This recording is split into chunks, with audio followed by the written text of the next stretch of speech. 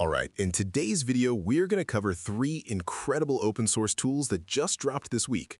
We have a tool that completely changes live streaming. It lets you replace your face with a realistic avatar that mimics your every move and expression in real time. Then we have a small but powerful text-to-speech model that is absolutely destroying benchmarks, beating even the big closed-source competitors. I told you stop nagging. All right? Haven't you nagged enough in this lifetime? And finally, we have a mind-blowing tool that can take any standard video and instantly generate a perfect high-accuracy POV shot from it. Let's dive right in. First up, we have PersonaLive, an incredibly impressive framework designed specifically for expressive portrait image animation. If you've ever wanted to replace yourself with a high-quality avatar during a live stream or a video call, this is the tool to watch.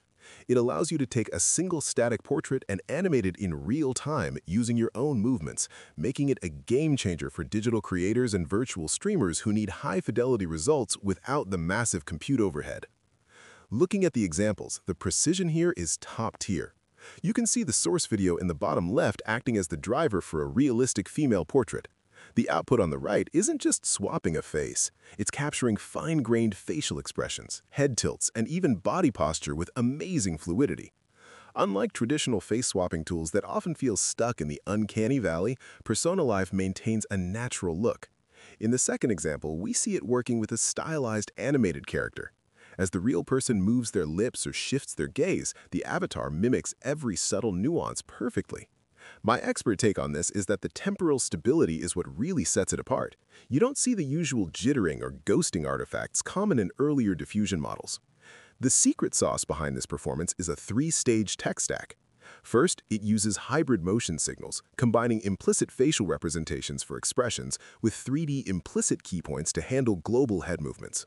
Second, the researchers implemented a fewer-step appearance distillation. They realized that the basic structure of a frame is decided in the first few denoising steps, so they distilled the model to eliminate the redundant steps usually spent on fine-tuning textures. Finally, it uses an autoregressive micro-chunk streaming paradigm, which essentially breaks the video into tiny pieces and uses a sliding training strategy to ensure the animation stays consistent over long periods without crashing or drifting. When it comes to the benchmarks, the numbers are actually wild. PersonaLive achieves a 7 to 22 times speedup over previous diffusion-based portrait models. On a single NVIDIA H100 GPU, it hits 15.82 frames per second with a latency of just 0.25 seconds. If you use the tiny VAE decoder, you can even push it up to 20 FPS.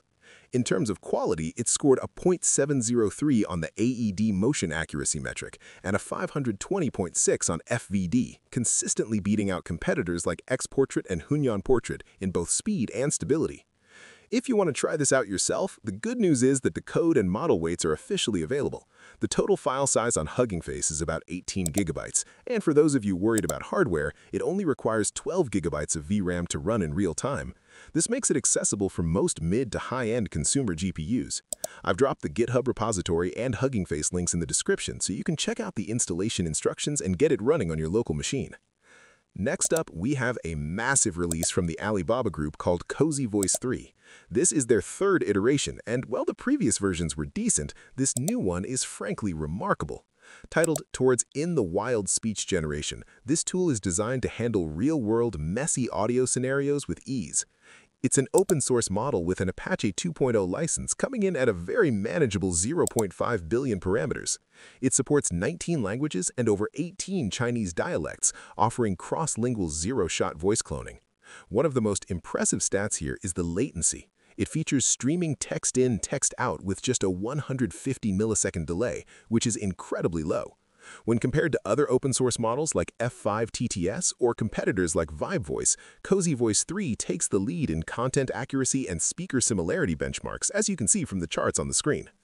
Let me play some examples for you so you can hear what it actually sounds like. We'll start with zero-shot in-context generation. Here is a 5-second English input voice prompt. There is no lock, but a golden key will open it. Now, let's listen to the result from the previous version, CosyVoice 2. Buckler tranquilizes Holly with a hypodermic dart gun. It's okay, but you can definitely feel that robotic, AI-generated vibe. But now listen to the latest 0.5 billion model. Butler tranquilizes Holly with a hypodermic dart gun. You can see how similar it is to the voice we provided. The similarity is excellent. There's also a larger 1.5 billion model, but since that's not released, I won't play those results here. I'll put the link in the description so you can check them out yourself. Now, check out this challenging input voice. And there were dunes, rocks, and plants that insisted on living where survival seemed impossible. You can hear there's a lot of background noise and it sounds like an Indian English accent. And look at this output. Fuzzy Wuzzy was a bear. Fuzzy Wuzzy had no hair. Fuzzy Wuzzy wasn't very fuzzy, was he? You can see that the output actually preserves the background noise and the specific acoustic vibe, making the similarity almost identical. Moving on to other languages, it supports Russian, Spanish, French, and many others.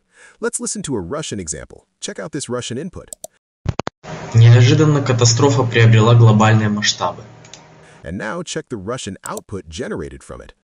Таким образом, мы услышим от них более сфокусированные и полезные выступления. As you can hear, the similarity you're getting here is amazing. It's almost identical. Next, let's look at mixed lingual generation. This means you give one input, for example, a Chinese input. Listen to this 3-second Chinese clip. 那今天我们看到模型的本质，其实在很多时候是今天把我们人类的。Now, let's hear the English plus Chinese output generated from that clone. I can't wait to try the new bibimbap restaurant downtown this weekend.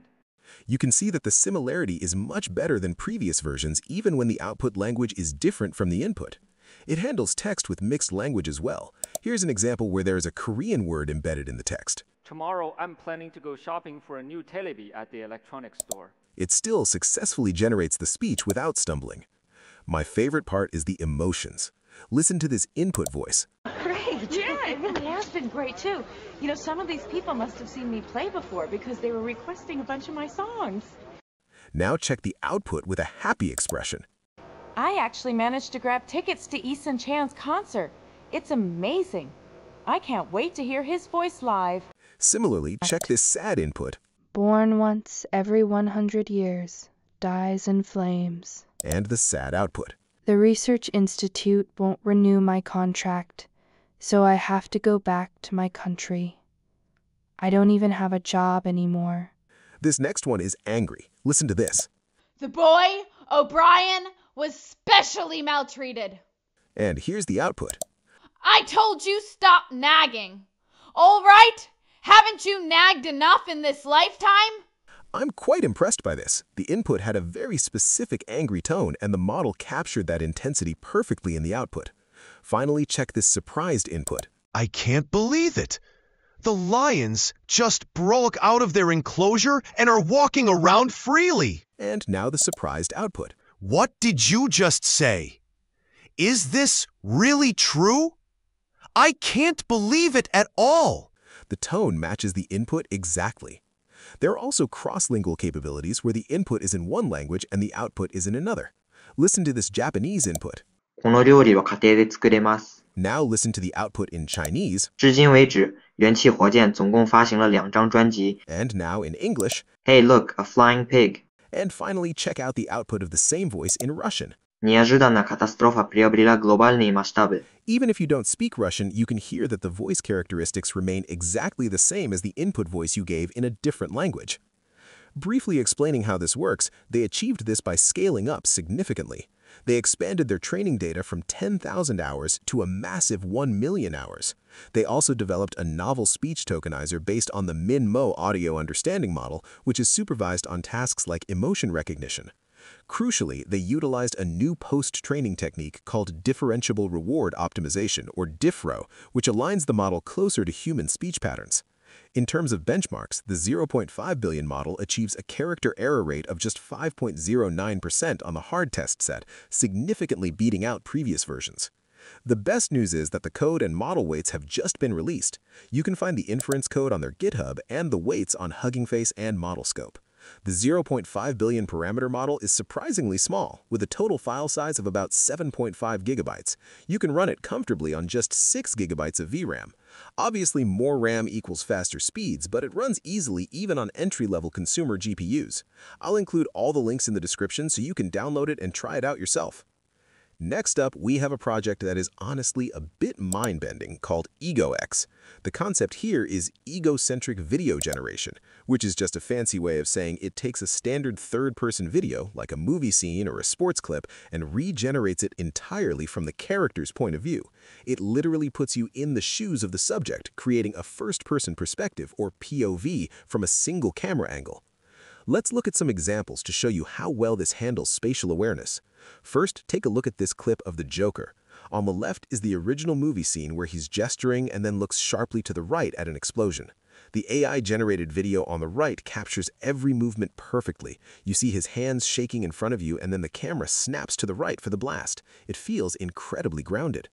There's also this scene with Iron Man where a character is removing wires from his chest. The model generates the POV of the woman performing the procedure, and the depth perception as she pulls the wire toward the camera is fantastic. It gets even more impressive with dynamic motion. In this Black Widow and Hulk clip, as the Hulk lunges, the generated POV moves and zooms naturally, maintaining the correct scale. But the real proof is in this football comparison. Look at the three panels. The left is the input, the middle is the actual ground truth recorded by a GoPro, and the right is EgoX. The similarity between the real body cam footage and the AI generation is wild. Aside from a few minor color grading differences, the geometry and motion are nearly identical. So how is it pulling this off without hallucinating a mess? EgoX doesn't just guess pixels. It first lifts the 2D video into a 3D point cloud to understand the scene's geometry. Then it creates a rough egocentric prior, basically a draft of the POV. The magic happens with something they call geometry-guided self-attention. This mechanism aligns the visual features from the original third-person video with that new 3D perspective, ensuring that the texture and details land in the right place. It's all built on top of the powerful WAN 2.1 video diffusion model. In terms of performance, the numbers back up the visuals. In the paper's benchmarks, EgoX absolutely crushes previous state-of-the-art models like EXO 2D GoV and Trajectory Crafter. On the FVD metric, which measures how realistic the video looks, where lower is better, EgoX scored a 1.847, while the closest competitor was sitting way back at 622. That is a massive margin in quality. It also secured the highest scores in PSNR and SSIM, proving it reconstructs the scene much more accurately than anything else out there. As for availability, the code is currently listed as coming soon, so we can't run this locally just yet. I've linked the project page in the description so you can keep an eye out for the release. And that wraps up our look at these incredible new AI tools. It's honestly wild to see how fast things are evolving. If you enjoyed this deep dive, please hit that like button and drop a comment letting me know which tool impressed you the most. It really helps the channel out. I'll see you in the next video.